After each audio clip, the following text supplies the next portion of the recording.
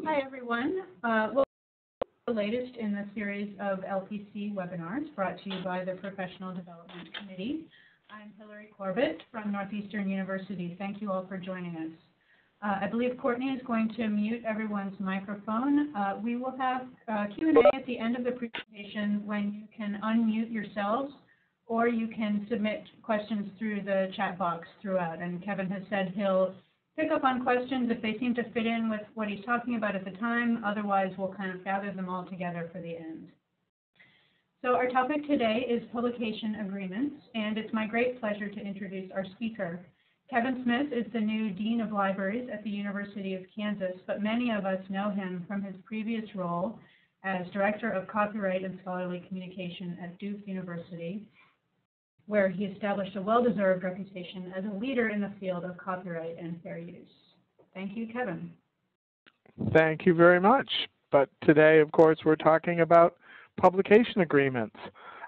My intention in this webinar is to give you both some principles for thinking about publication agreements and also lots of examples.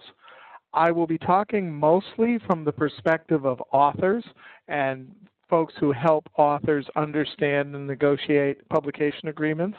I do recognize that some of you may be thinking about actually drafting publication agreements for library publishing operations. Happy to talk about that. I'll try and introduce it in a couple of spots, and we can talk about it in the Q&A. I'm coming at this from the perspective I'm most comfortable with, but please take me off in the direction that matters to you. We're a relatively small group, so we can do that if you want to. The only other thing I want to say before I get started is that for all of the publication agreements that I'm going to show you excerpts from, I have told you who the publisher is. I have not changed the names, nor have I deleted them.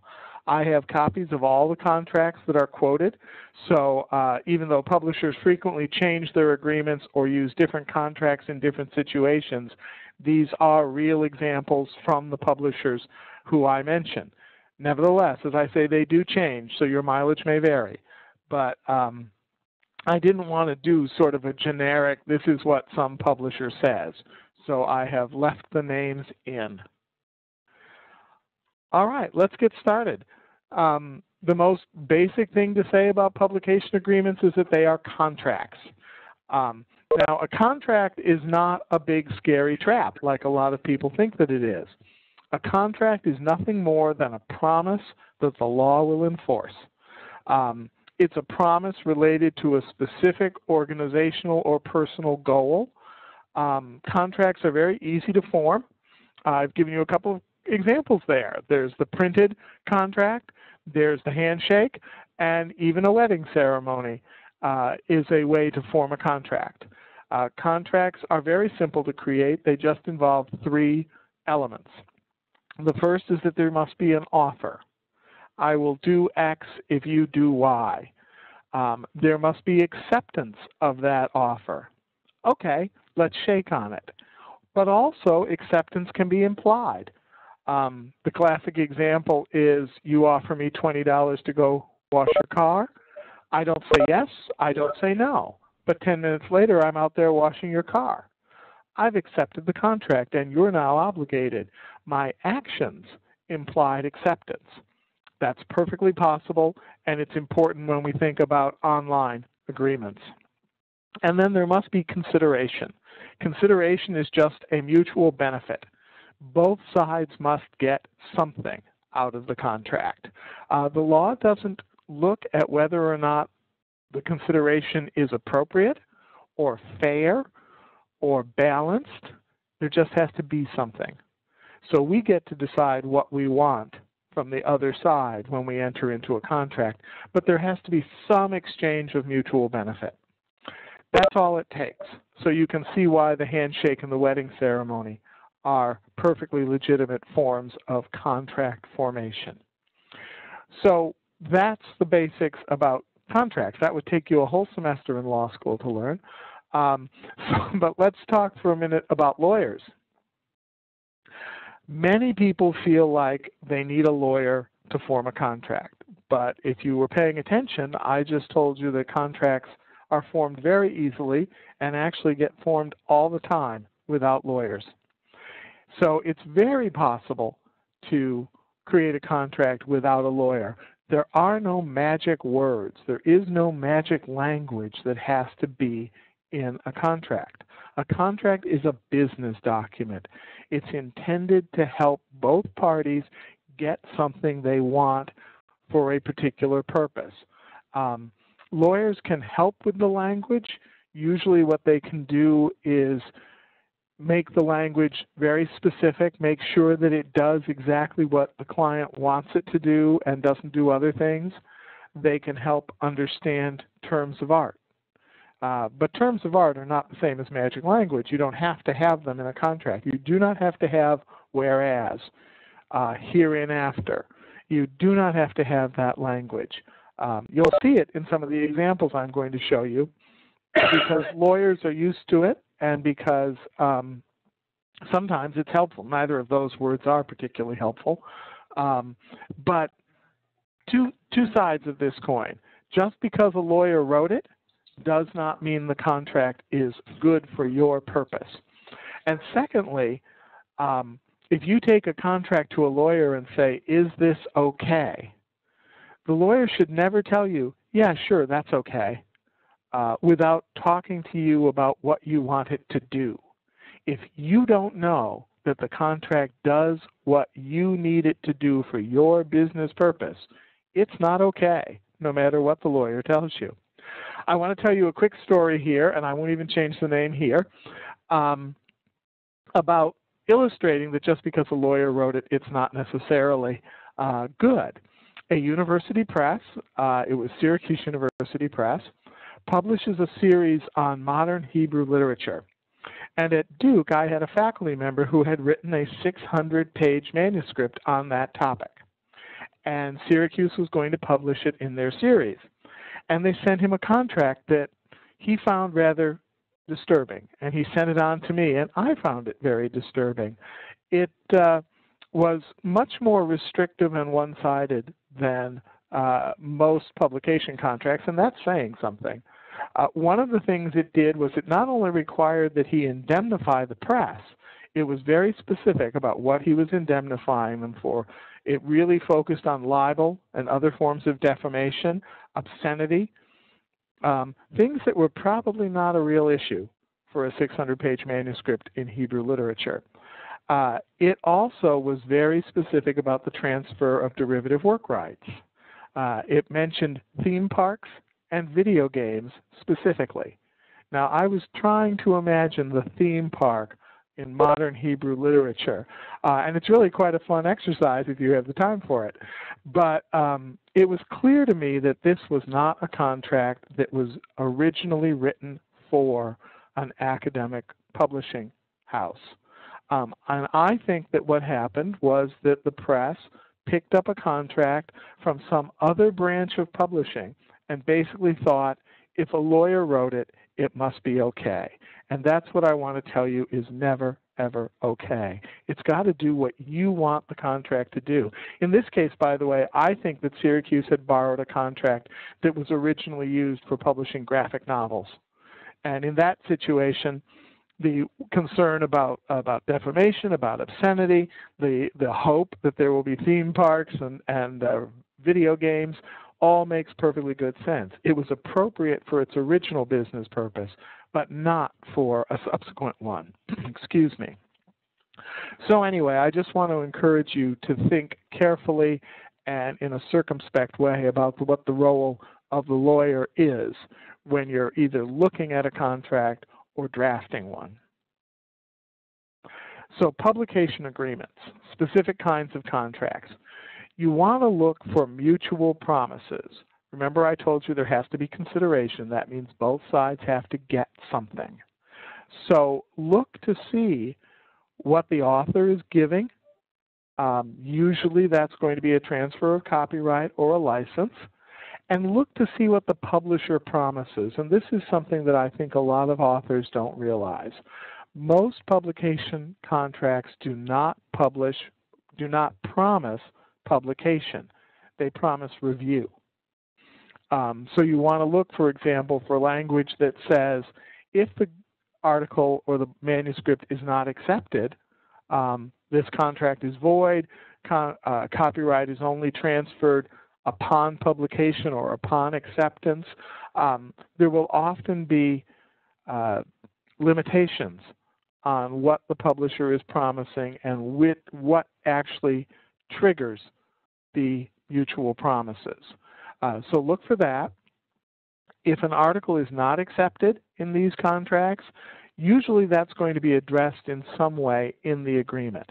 Either it will say that the transfer is invalid, or it will say that the transfer only occurs upon acceptance.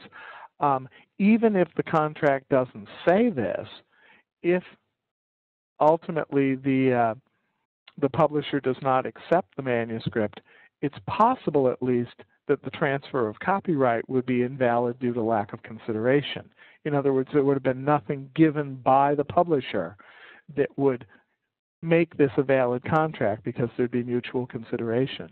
But I always look here just because I want to make sure that the transfer of copyright is either voided or doesn't happen if the article isn't accepted. A badly written contract could create problems that you don't need here. So that's the first thing to look for. Are there mutual promises, and what happens if one side doesn't meet the promise that they made? Of course, if it just says review and there's a transfer of copyright, I transfer copyright and you, publisher, promise to review, and then you decide not to take my article, that's why it's really important that there be some kind of language that says the transfer of copyright would be void. Otherwise, there may actually be consideration on both sides. Both sides did what they said they wanted to do, and I end up having surrendered my copyright in an article that didn't get published. That would be the bad situation that you wanted to avoid here. So a little more about copyright. We often talk about copyright as a bundle of sticks. That is, it's a bunch of different rights. It's an exclusive right over copying, distribution, public performance, public display, the preparation of derivative works, and digital broadcast of sound recordings. Those are the 6 sticks in the copyright bundle. What's actually being transferred in the copyright agreement? Is the entire bundle being transferred? We should remember that a transfer or assignment, and those words mean the same thing, a transfer or assignment of copyright must be in writing. So it can't be done in the casual way that I described the contract for washing a car. There has to be a written document. The copyright law tells us that. But look to see what exactly is being transferred. Is it all of the rights or only some of them? Of course, some of these agreements are not transfers of copyright. They are licenses.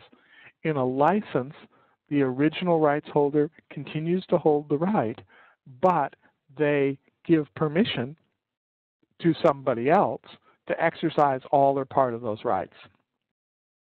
Licenses can address only part of the copyright bundle, even less than one whole stick, if you will. They can address they can distribute the sticks to different people in different formats. They can impose time limits. Licenses are extremely flexible. They can mix and match the rights in the copyright bundle in almost any imaginable way. You really are only limited by what you can think up when you're drafting a license. So most publication agreements do transfer copyright, and then they license some portion of the sticks, usually some very carefully circumscribed portion of the sticks, back to the author. That is what we call retained rights. Technically, they're licensed back to the author because copyright has been transferred to a new rights holder, the publisher, and what the agreement is doing in saying you can still do these things is licensing some part of the copyright bundle back to the authors. So let me give you a couple of examples of this kind of language.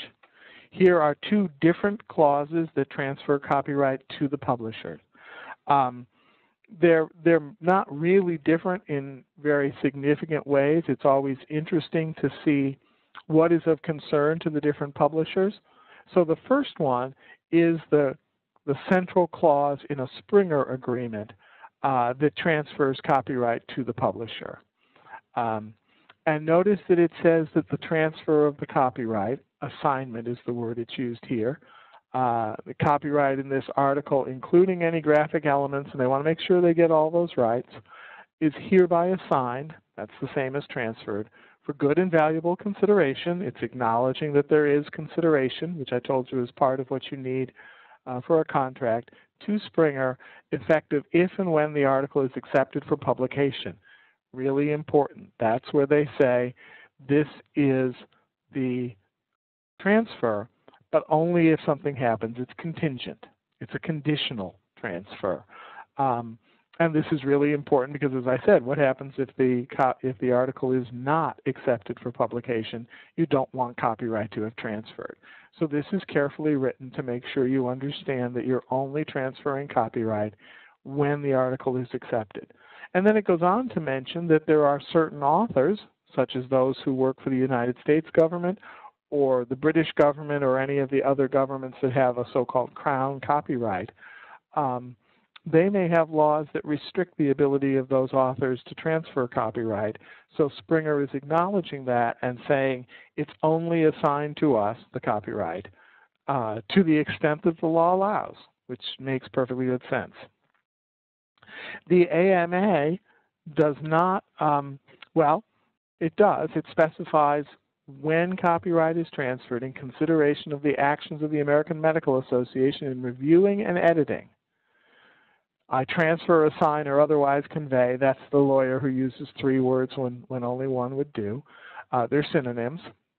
All copyright ownership, including any and all rights incidental thereto, and they're very concerned about making sure that they have the rights for manuscripts, tables, figures, video, audio, and other supplementary files to the AMA in the event that such work is published by the AMA. Once again, they're saying this only happens if we actually publish the article. And it's very important to make sure that that language or some version of it is in there. Now here's an example. Whoops, sorry, advanced too far. Here's an example of a license. And this is a license to the Social Sciences Research Network, which is now owned by Elsevier, as we know from announcements made last week. SSEP is the parent organization of SSRN. And here you see a very different kind of treatment of copyright.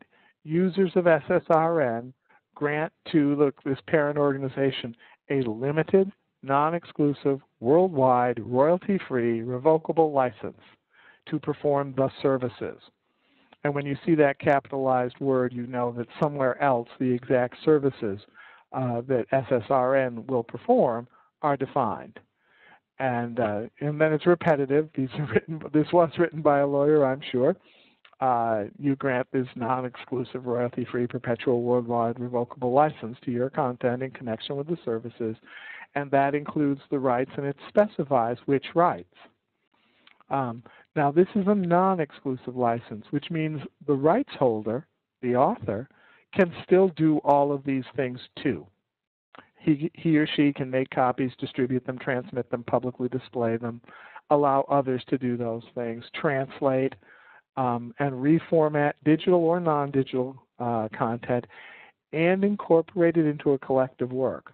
It's very useful that SSRN spells this out so that authors know that they have granted a non-exclusive license, that they can continue to do all these things, and that they can also do them or license other people to do them. It's royalty-free. Nobody is getting paid here. It's perpetual. It lasts forever, but it's also revocable, which means the author can revoke it. I know that seems contradictory, but those words are used differently. Perpetual defines the time of the license, the time that the license lasts. Revocable creates an option for the author to void the license, to pull it back, to say, no, I didn't need to do that. So I'm going to show you one more license, and then maybe I'll stop briefly. I'm moving very quickly, I notice, which is very unusual for me, actually. So I'll stop and see if you have any questions. So if you do, please go ahead and type them into the chat now, and I'll show you one more license before we get to that. This is the license from Nature. Nature uses an exclusive license, not a transfer of copyright, and not a non-exclusive license. We've seen both of those.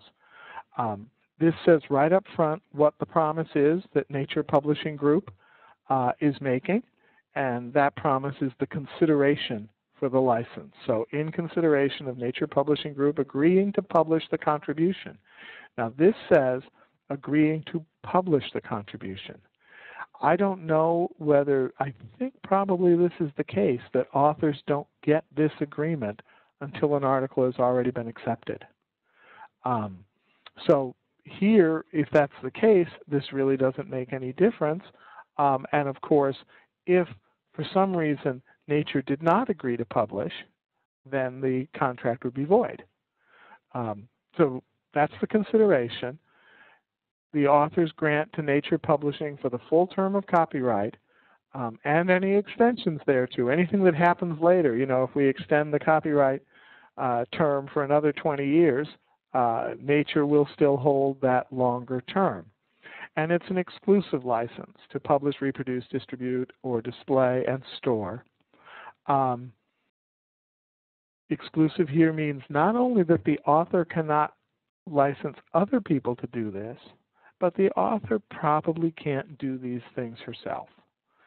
So when you look at how comprehensive the rights that are licensed are, so it's reproduce, publish, reproduce, distribute, display, store in print, digital, or electronic form throughout the world, to translate the contribution, to create adaptations, summaries, or extracts, or any other derivative work based on the contribution, to exercise all the rights set forth in A, in such translations, adaptations, summaries, extracts, and derivative works, and to license others to do all of the above. If you're giving Nature an exclusive license to do all of these things, ask yourself, what is left? Is there any difference here between what Nature is taking in this license and an assignment of copyright? One of the interesting things about the Nature license, and this isn't on your screen, is it has a similar kind of give back clause where a license is given back to the author to do specific things. And it says in that give back clause, you, the author, are still the copyright holder and you have the right to do these things. And another way to think about the question I just asked is, does being the rights holder matter here? Because the license is so comprehensive and exclusive, the only thing that the author can continue to do with her own work are the things that are licensed back in the contract. So effectively, this has the same impact as a transfer of copyright. When I looked at this, I thought about the famous situation from now quite a few years ago when a fairly unknown author published a novel with, I can't remember who the small academic press was, but the novel was really kind of a reflection on military technology, and specifically submarine technology. But it was cast in the form of a novel. And of course, that unknown author was Tom Clancy, and the novel was The Hunt for Red October, which became a very big hit, and of course a famous movie with Sean Connery in it. Who would make the profit from that if you wrote an article? I always wanted to meet the graduate student who wrote a dissertation that was turned into a movie. You know, if you wrote that article that became The Hunt for Red October, who would get the profit? I think that under this license, even though the author is technically still the rights holder, that opportunity and that profit would go to Nature. All right, I promised to take a break, and give some time for questions. Nobody's typed anything into the chat box. This is Hillary. Yeah, I don't see anything either. I have a couple of questions to ask you myself, but I will stand back if there are others out there. But if you want to ask a question by speaking rather than typing, I see somebody just typed something in, just feel free to unmute yourself and then mute yourself again after you've asked. So it looks like Allegra Swift has a question there. Yes. Do you see that, Kevin? Yes, I do. And the question is, what if the agreement they have online in the policies is not the same as the agreement that the author actually clicks through?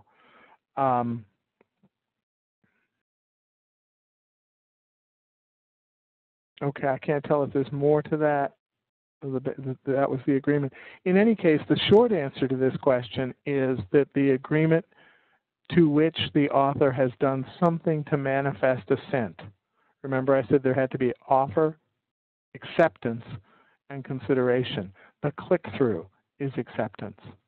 Our courts have said that there has to be, usually our courts have said, they haven't been entirely consistent, that there has to be a affirmative act of acceptance. Click-through is good enough. They even said in a famous case called Pro CD versus Hindenburg that opening a package, shrink wrap licenses were enforceable, that opening the package was a form of acceptance. It was a sufficiently affirmative act to accept a contract. On the other hand, so-called browse wrap licenses, that is the button over on the side that says click here to see our terms and conditions, but you don't have to click there. You're not obligated to agree to either go to the site or whatever you're doing, are not enforceable generally. So the answer to this question is the agreement that the author clicked through are the terms of the agreement. And what's on the website are not. If there are any differences, the agreement that they click through is the one that would be enforceable. So that's an important point for, most publishers now have their terms and conditions, especially about self-archiving, up on a website. It's all very nice, and you can look up, when your author doesn't have their contract anymore, you can look up what the publisher says their agreements were, their rules are, but that's not necessarily going to be enforceable. So yeah, in this case, the click-through language is what matters. How do we negotiate? Really hard to do with an online contract, with a click-through agreement. Yeah, that's been my thing. So I've even tried to find out who at the journal to send the email to with the addendum, attachment. And, at these bigger houses, it's really difficult to nail down Right. who would have the authority to make those agreements. Whereas Right. before you just emailed it in with the submission. And so now, the roadblocks I'm coming against are they either point you back to the Mouse's APC, or there's just like nobody to negotiate with. So the choice of my faculty is just not submit them if they come up against a different agreement. And I wish I had a better answer for you, but I think you've got the right answer. If they cannot live with the language that is in the click-through agreement, and they can't find anybody to negotiate with, then you really don't have much choice here except to walk away from that publisher. Negotiation is very, very difficult. Most of these agreements have a clause that says this is the entire agreement. It's sometimes called a merger clause. And what it says is that any discussions that we had prior to the acceptance of this agreement are either incorporated into this agreement or they're void. So even if you exchange emails with somebody from the publisher and then click through the agreement, and later the publisher says, sorry, those agreements, those emails didn't really mean anything, they're probably right if there was one of these merger clauses. So yeah, really you don't have too many choices with an online agreement, especially when the publisher doesn't have the common decency to respond to emails at all, really just walking away is about the only thing you can do if the terms are not effective for your particular author. I wish I could tell you something different. Hillary, did you want to bring something up? Yeah, so I was thinking during your presentation about the kinds of things that we as publishers versus we as authors might like to see included in our typical publication agreements. So most library publishing operations have an emphasis on open access, first of all. Sure. And, you know, I think many probably allow authors to retain their rights and rather do a license to a transfer license, or rather a license to distribute. And I was thinking about, you know, the agreements that many of us probably have in place for deposit in our institutional repositories, which generally, it occurred to me when you showed the SSRN license, which used the word revocable. Generally, with an institutional repository, we're used to saying irrevocable because we want to take things into the repository permanently. We don't want people to be able to change their minds later. And it occurred to me that perhaps that language might not be appropriate for a publication agreement because, I mean, once something is published, it's published, it's in the journal, but would we want to keep that kind of irrevocable language in there if we were publishing a journal, for example, that we didn't want authors to write to us 5 years from now and say, I changed my mind, unpublish that article? Right. Good question. Two parts of an answer. The first, which is not quite the question you asked, but what I want to say. At Duke, we used to have in our open access policy irrevocable, but waivable. And I think those two things are helpful to distinguish. What we meant was the license created by the open access policy could be waived by the author.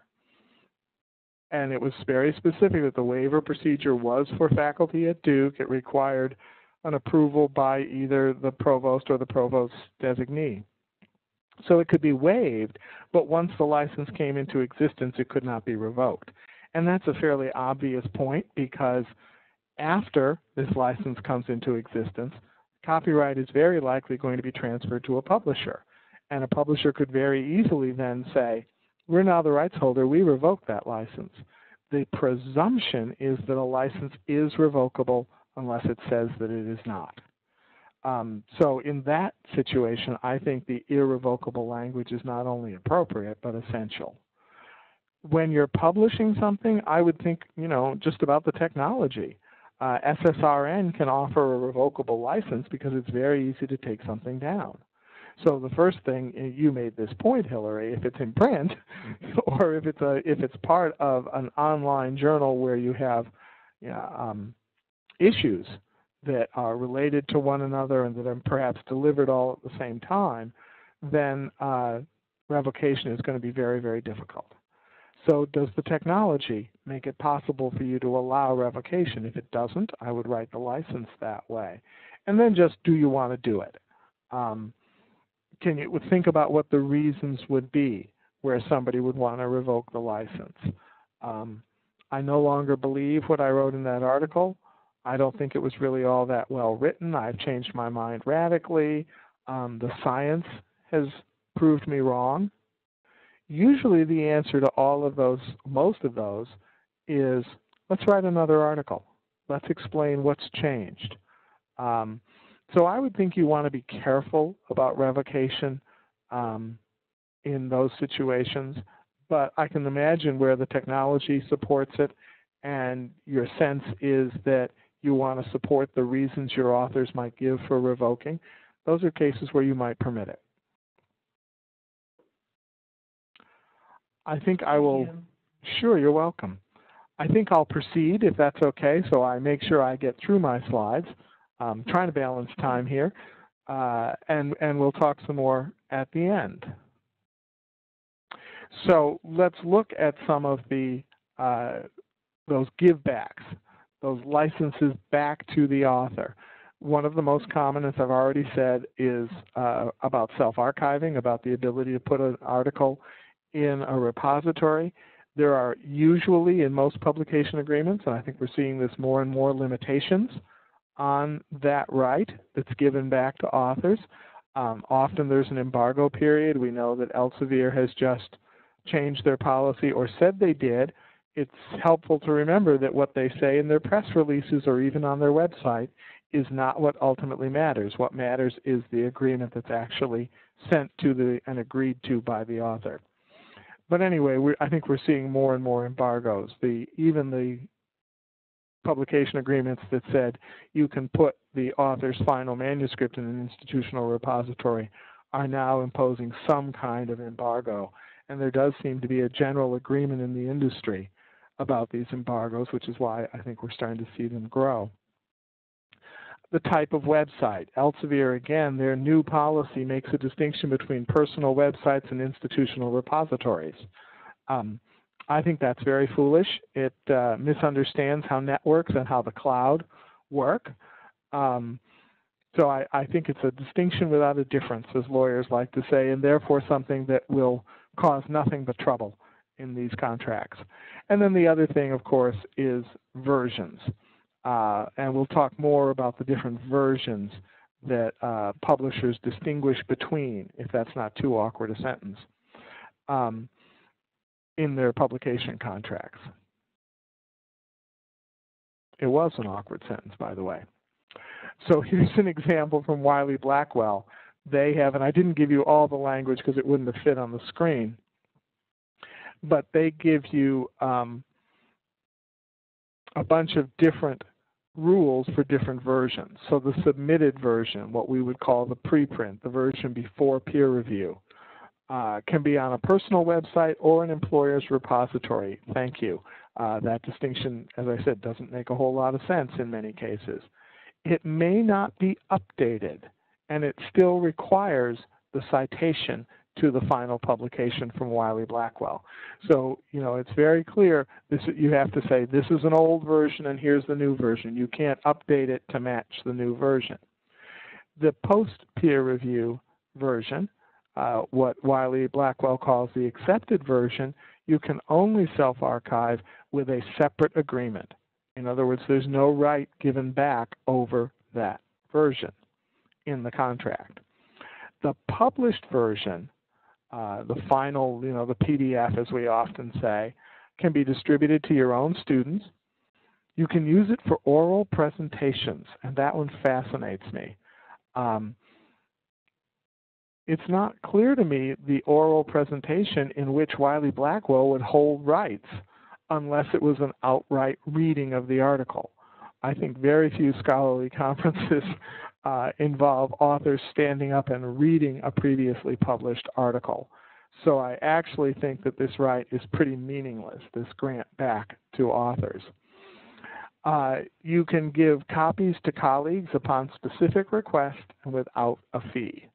And then there's this one that you can use up to half of the published version in later publications.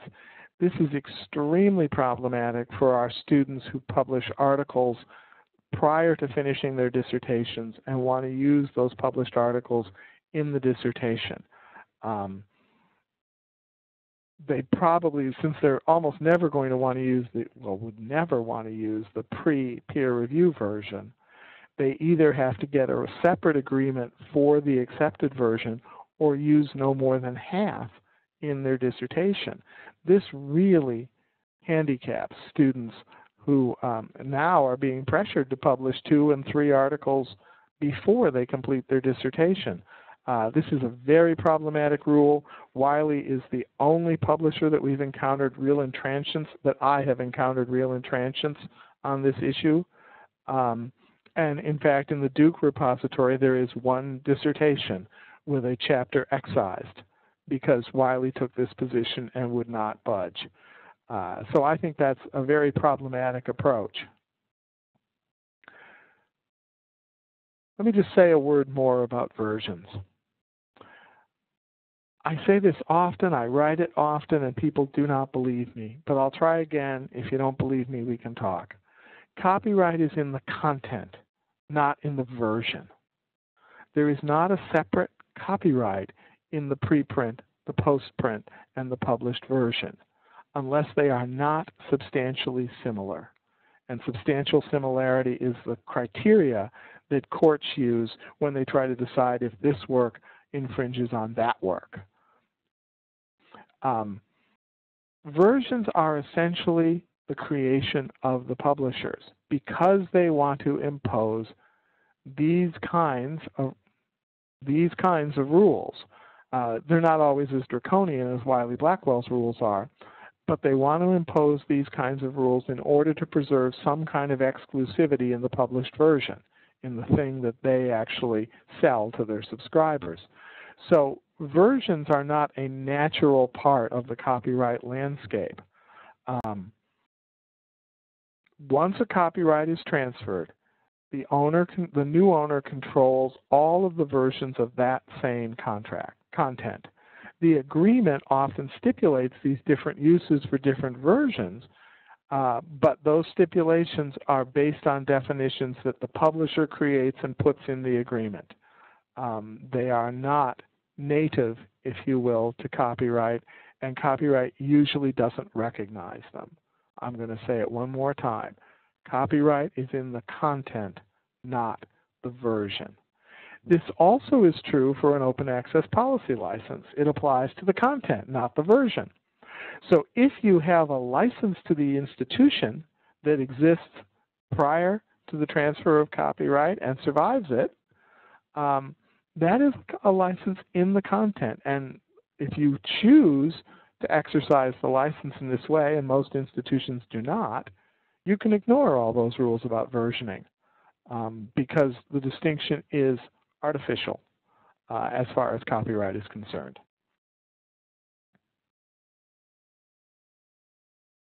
Excuse me, I'm having a little trouble advancing the slides. So this is an agreement for self-archiving from American Geophysical Union. It is more generous than most such agreements. It says that authors are allowed to deposit their journal articles if the version is the final published citable version of record. And there must be the copyright statement to AGU must be visible, and there's a 6-month embargo. Well, 6 months is better than we're seeing for a lot of publications, and this allows the final published version, which really pleases a lot of our authors. So that's why I say that it's more generous than many. You know, they're very, I think there's a certain polemic in those final published citable version of record. They want to establish the thing we own the rights in, the thing that they own the rights in the content. The thing that we are selling is the citable version of record. That's very important. You see that language a lot with publishers, but in this case, the publisher is saying, because it is that, we want you to use this version. Most publishers say just the opposite. Because it is that, we're not going to let you use it at all. So it's just interesting to see this difference. I wish we saw more of this, this American Geophysical Union. I don't know that I would have called it generous a few years ago, but things have changed, unfortunately. So some other issues to look for in contracts, and I'll show you lots of examples of these. I'm going to mention these 4: indemnification, governing law, work made for hire, and non-compete clauses. And I meant to put in here, and maybe I have it somewhere else, the merger clause, but I've already talked about that, the clause that says this agreement is the only agreement between us and it supersedes any oral or written agreements that preceded it. All right, so 2 of these I'll deal with quickly and 2 I'll give you some examples from. Work made for hire. It's unusual, but sometimes a publisher will say the work is a work made for hire. And when they say that, what that means is that the employer, the publisher, owns the copyright from the beginning. There is no transfer necessary because if the author agrees that it was a work made for hire, I actually doubt the legality of these agreements, that they're enforceable under U.S. law. But occasionally a publisher, Oxford University Press, has been doing this for multi-author books, edited volumes where there's a different author for each chapter. They claim that the essays are work made for hire. Why would they do that? Well, as I said, they own the copyright from the start. There's no need for an assignment, and there's very little room for dispute or negotiation. It also means that if it's a work made for hire, an open access policy at the institution that creates a license would never take effect because the author never held the copyright under this fiction called work made for hire. And finally, it means that that right of reversion, the right of authors to get out of contracts after 35 years, would never happen. It doesn't happen with work made for hire. So in most cases, older licenses, an author can say, you know, I don't like what I agreed to. I want to get out of it. And the law says they can do that. They can get a second bite at the apple, unless it was a work made for hire. The other thing about governing law, before we go on, I want to mention just governing law. This is mostly about the convenience of the publisher and saving them money.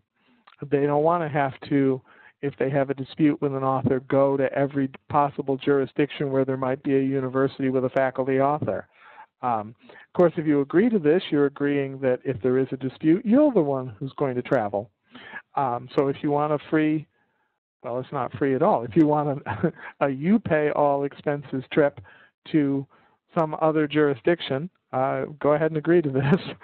But they're problematic, and you all know that from our license database negotiations, that these kinds of governing law provisions can be very problematic. Of course, our authors don't pay any attention to them. Usually there's not going to be a dispute, so it doesn't matter. One of the things I recommend in these contracts, but I don't know how often the other side will accept it, is that instead of saying this contract is governed by the law of wherever, say any dispute that arises out of this contract will be governed by the law of the jurisdiction where the defendant in the dispute resides, and that jurisdiction shall be the proper venue. The reason you would do that is it's a disincentive to sue. It means if I start a lawsuit, I have to go to where you are. And so that's just one more disincentive. And if you start a lawsuit, you have to come to me. It's a disincentive to sue. I think it's a creative solution to these to disputes over governing law, but I don't know how often you could actually get it in writing. Here's a typical choice of law clause. This is from Roman Littlefield. Of course, most public institutions that see this in a license or in a contract can't accept it. Most public institutions have to be governed by the law where they are. I'm now at the University of Kansas, and we can only accept Kansas state law. But this is typical of the kind of agreement, a kind of clause that you see for governing law. Another thing I want to talk about is money. This is also, by the way, from the same Roman and Littlefield contract. Sometimes authors, especially of monographs, because they sometimes get paid for writing monographs where they almost never do for our journal articles, sometimes they will ask us, is this fair, this amount that I'm being paid? It's a very, very hard question to answer. Royalties tend to be all over the map. Actually, this one, which offers 10% of net sales, is probably pretty good. I just want to note that publishing agreements usually name a base percentage like this, and then they'll make distinctions: hardcover, paperback, and electronic editions. In this case, the publisher says the same schedule applies. It's 10% for all of them. You frequently see contracts where there is a lower percentage for electronic editions. We could have a real debate about why that is. Or that there may be different rates for foreign or domestic sales.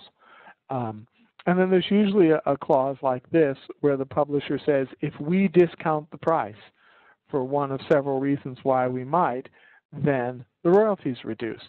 Perfectly reasonable thing to say. Anyway, it's worth looking at a few of these just so that you can answer the question that authors sometimes ask, whether or not this is fair. I've seen, I think 10% is pretty good. I've seen ones where there's a complete schedule just like this, and it says 0%. And you wonder why there's a whole half a page of verbiage about, you know, what discounts there are for electronic editions or discounted editions when there's no royalty anyway. I sometimes think that's done for no purpose other than to insult the authors. But anyway.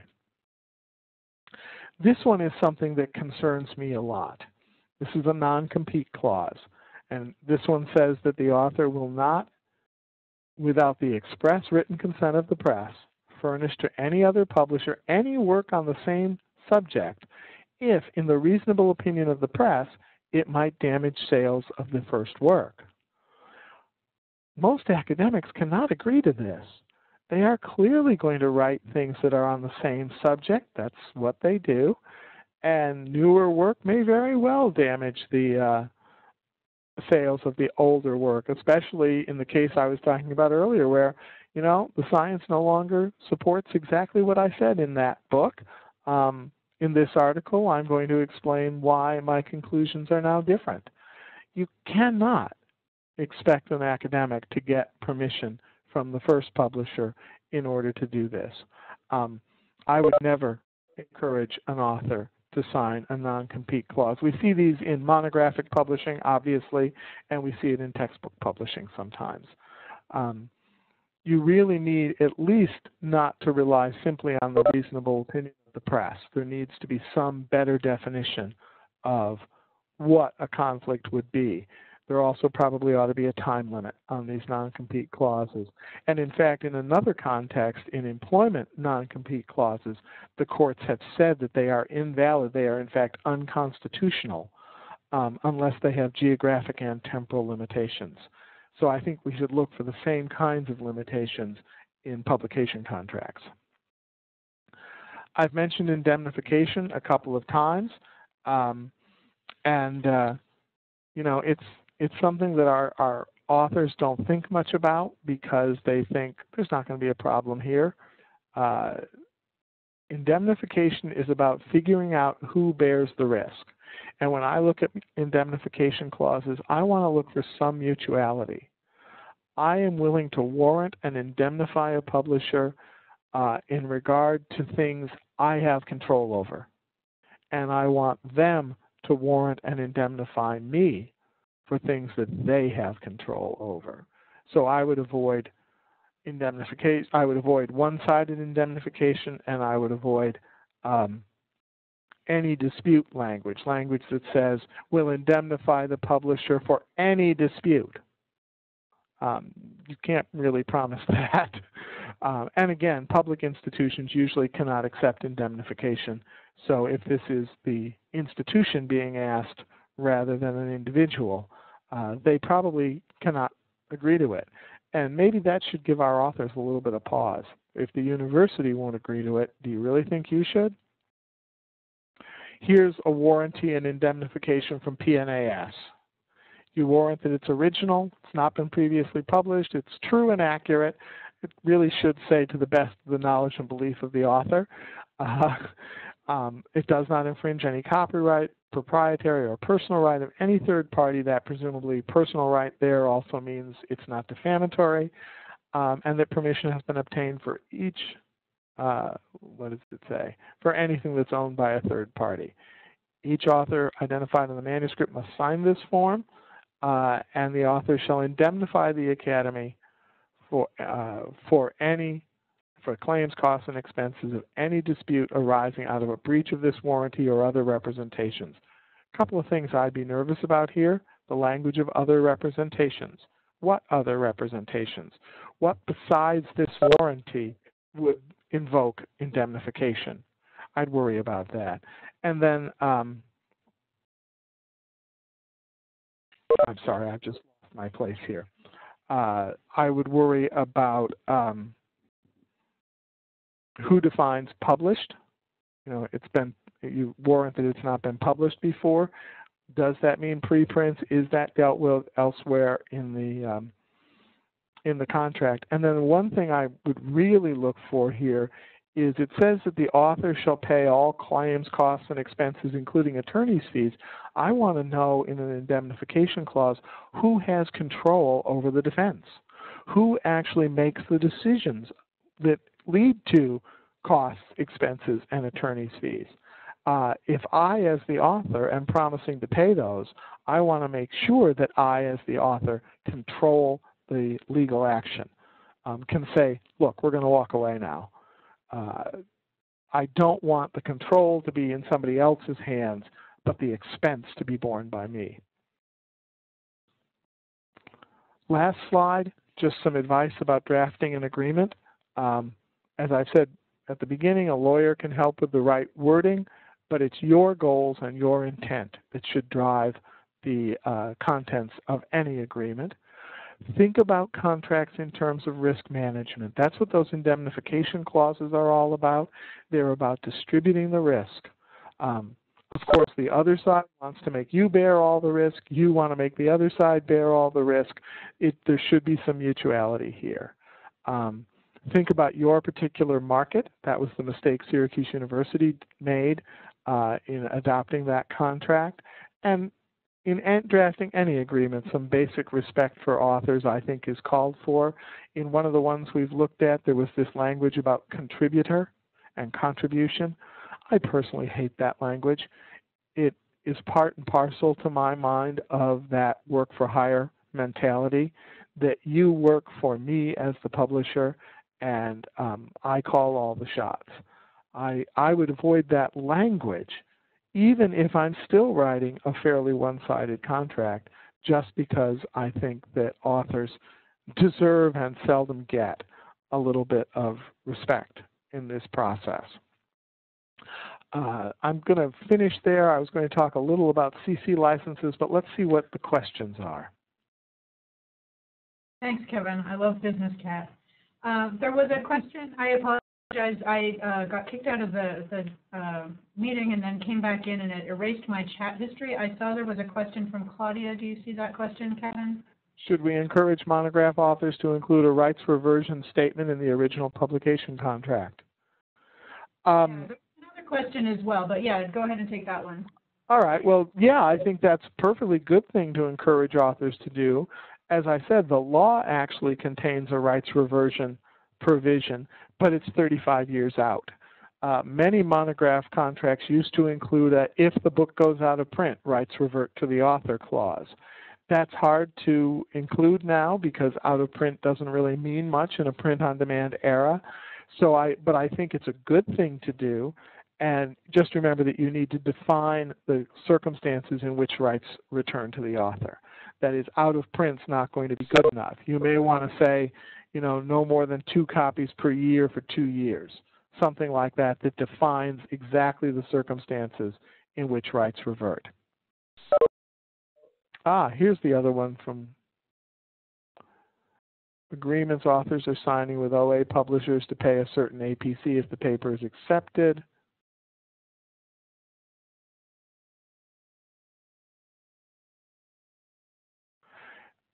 Yeah, if I understand this question correctly, if the APC does not match the published schedule, for many of us who administered author funds, that would be a sign of a disqualified publication. One of the ways we would look for potentially predatory publishers was, are their fees published and available publicly? And of course, then, are the fees that are published actually honest? Is it really what's charged? So I would be very concerned about this as well. So this is the fee that's being... Now, if it's a submission fee rather than a publication fee, there are a few publications now that use submission fees. I know of one journal that requires, it's a journal for a scholarly society, it's open access, but it says that if you're not a member of the society, you pay a submission fee, and that's paid whether or not the article is accepted or published, but it should be significantly lower than APCs. It should be in the $20 range, not the $2,000 range.